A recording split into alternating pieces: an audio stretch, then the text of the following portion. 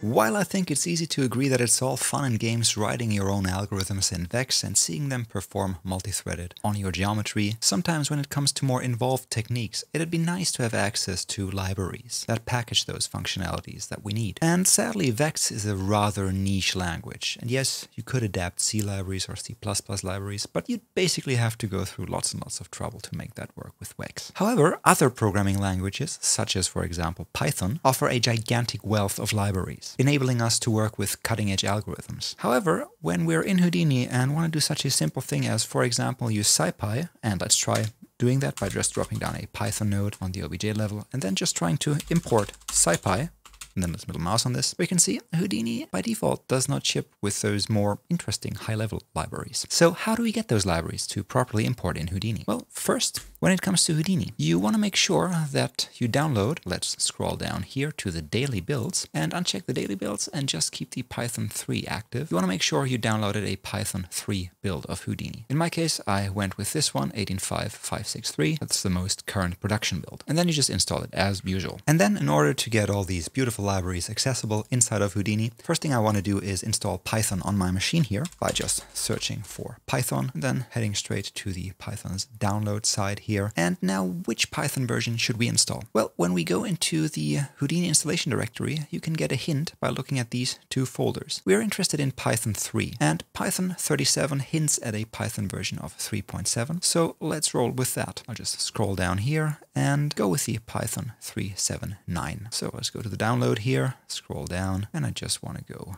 with, let's take the web-based installer here and execute it. In my case, I want to uncheck install launcher for all users because I want to have this installation localized to my user that I created for this tutorial here and want to add Python to my environment variables, to the path. And now I'll just go with the default installation here. So after a short while, my installation is completed. So let's close this dialog here and start my command prompt by typing cmd in Windows Start Menu Search Bar and start the command prompt here. Let's put this on one side and the browser on the other side of our desktop and search for SciPy and go to the installation side of SciPy here. Most Python libraries by default will be installed using a tool called pip. And for a normal standard run-of-the-mill Python installation such as ours here, this should do the trick. So all I'm going to do here is just copy this line until SciPy here, Control C, and in my command prompt here, I'll just paste it, Control V, and I just want to get rid of this user parameter here. So all I'm going to do now is, as my dear friend Henry called it, cargo culting on pip, so that it might bring the proper packages. And after a short while the installation is done, I'm getting a warning here, which in this case I can happily ignore. However, one information that's kind of useful if you're new to this is this path here. Let's just go to this folder. So in my user folder here, I want to go to my app data folder, which by default is not displayed. So I'm going to view and check hidden items. And now I can see the app data's folder. And in here, I'm going to go to local programs, Python 3.7. And now I want to go to the lib folder here, scroll down to side packages.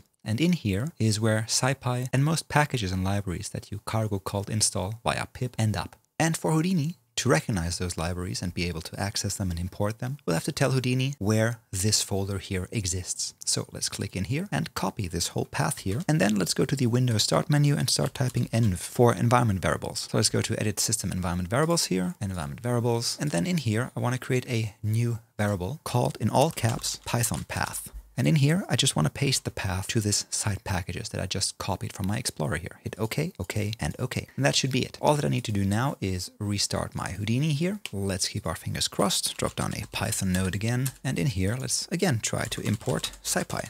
Middle mouse on this node. Now you can see nothing happened, so no error. So we successfully installed and imported SciPy, which we can now use. A few tips that I stumbled upon when preparing this brief tutorial. First, try to keep it simple and try not being clever wanting to install Anaconda or any clever Python distro. Just go with a plain vanilla Python 3.7. I got myself in quite a mess when trying to make Anaconda run with Houdini. So stick to the plain vanilla Python. And also, once you created this environment variable, this Python path here, the standard default pip installation of most Python libraries that I stumbled upon so far and tried out just seemed to work. So with SciPy now running and accessible inside of Houdini, there are quite a few interesting things that we can do, a few of which I'm going to cover in our next premium tutorial.